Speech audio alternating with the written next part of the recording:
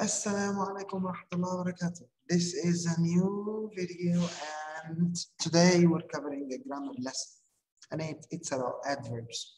So let me remind you with the difference between adverbs and adjectives.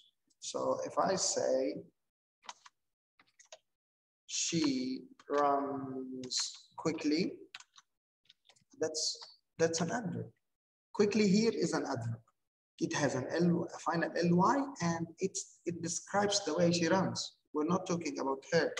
But when I say she is a quick runner, now I'm not talking about the way she's running or she runs. No, I'm talking about the person herself. So we say that she's a quick runner.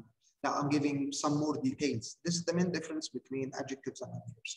Today we're not talking about adjectives, I'm talking about adverbs and how to differentiate between or compare between adverbs. So I say she's running more quickly than her brother. More quickly than. So if I would like to compare, I use more. And if I like to say that this is the super one, I say most quickly. And you don't have to use that, by the way.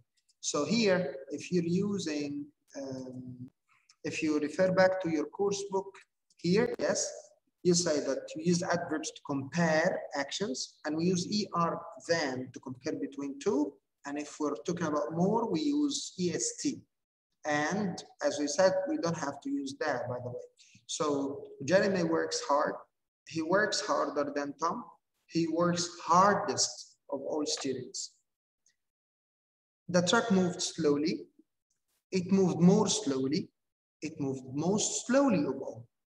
And if you refer back to the page 353, you can here underline the adverb that compares. So it's so easy. Underline, where is the adverb? Here, here, here, here, here, here. I think it's so easy for you now. Now, here, would like you to circle. We have choices here, but I just hid them. So you have two options, you have two choices. I would like you to choose one of them. Okay, so this is the only page that we're covering for today. And let me just show you the second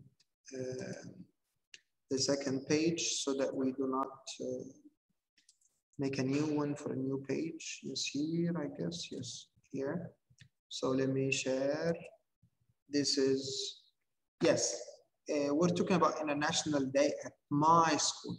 Of course, you're going to read the story and try to choose the best answer that fits. Sometimes you have to choose the word, and sometimes you have to correct it.